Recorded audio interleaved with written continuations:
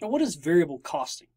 Variable costing is a method in which we treat only the costs of production that vary with output as a product cost.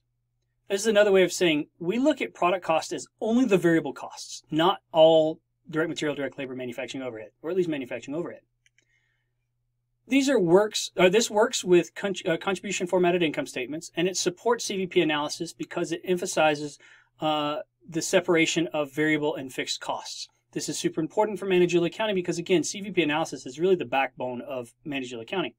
So allowing us to do variable costing or using variable costing allows us to work really hand in hand with the CVP analysis. Gets things going pretty easy.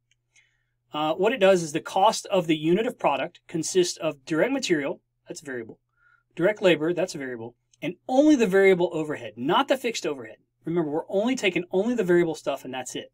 That's what we're going to use in the product cost side.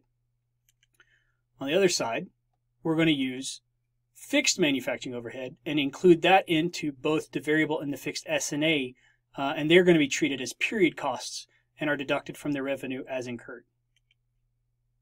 On the other hand, if you're not using variable costing, then you're going to be using absorption costing or traditional costing, depending on.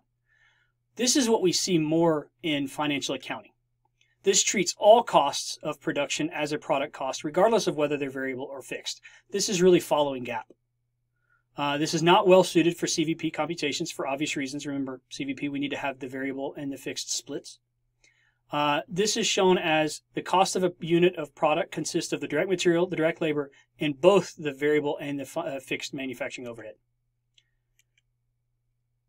Variable and fixed S&A expenses are treated as period costs and are going to be deducted from the revenue as incurred.